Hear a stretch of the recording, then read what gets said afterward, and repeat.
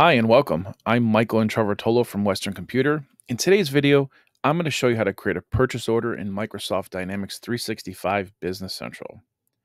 To start, click on the search icon in the top right corner of Business Central and type in purchase orders. Select purchase orders from the list of results. This is going to take you to the purchase orders list page where you can view all existing orders. You'll notice that you can filter by status like pending confirmation or upcoming orders.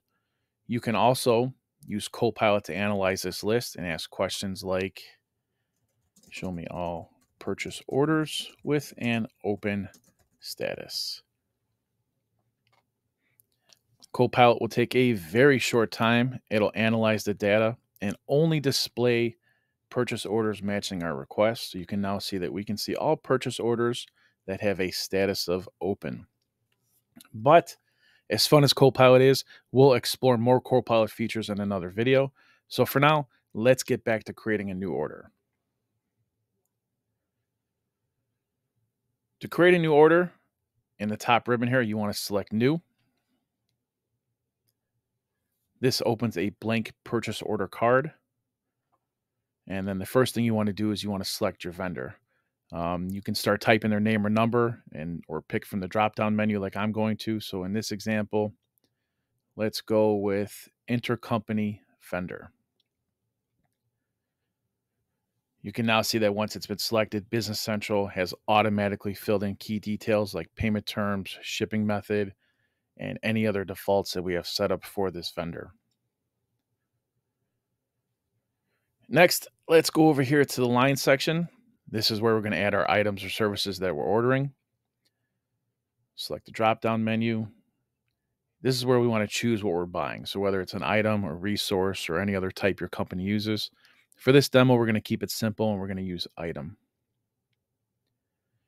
Next, we want to select the item number.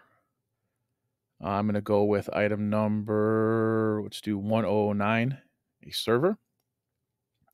You'll see that some of the related fields like description and unit cost have automatically been populated. Next, we want to select the quantity. We're going to use 2. We know we need to select the quantity because we see this red asterisk. It says this value for this field is required. Let's see if there's anything else that is required here. No, tax group code. We got to select tax group code. For this one, we're going to go with supplies. Now, depending on your setup, you may or you may not see every column here. Many organizations streamline this section to really match their needs. But since we have everything visible, let's just take a moment to make sure that all looks good. I'm not seeing any other red asterisks. Okay, so if you are now ordering more than one item, just repeat the process that we just used to order the server. Since we're only ordering the server, we're good to move on.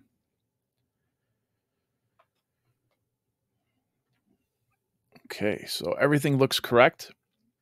Now we can either post the order directly or we can release it for approval depending on how our organization is set up.